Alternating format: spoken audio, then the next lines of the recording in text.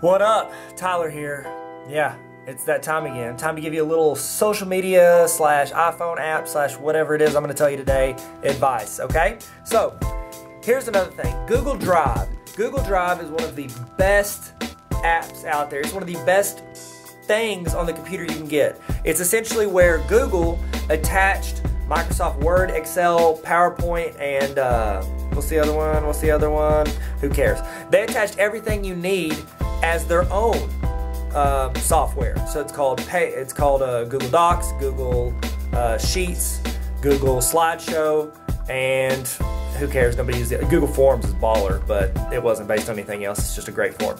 Okay, so I want to show you how to switch between different email accounts that are attached to different Google Drive accounts. This is great if you have a work account and your work uses like Google as their email of choice, and you use your Drive to save folders and files and things like that, and your personal account. So, first thing you need to do is download the Google Drive app.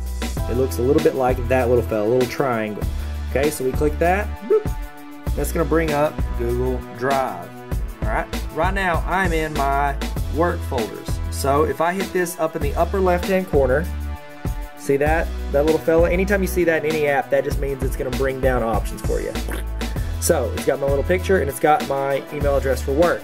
All you do is tap that little fella, and it's going to bring up all the accounts you have attached. Now you can just swipe between these anytime you need to switch to a different Google Drive. So I want to go to my, personal account. Just tap that. I've already signed into it before. So there it is. It's got all of my personal account folders. Now, if I wanted to add one to it, you just go down to add another account, click that, and then I can add another account into my Google Drive options. But it makes a great way for you to switch in between your accounts. This feature wasn't on there when they first did it. You had to sign out of an account and then sign back into an account, but Google quickly realized that is terrible. Hint, hint, Instagram, do it. Come on, man.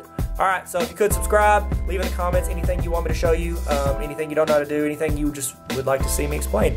Peace.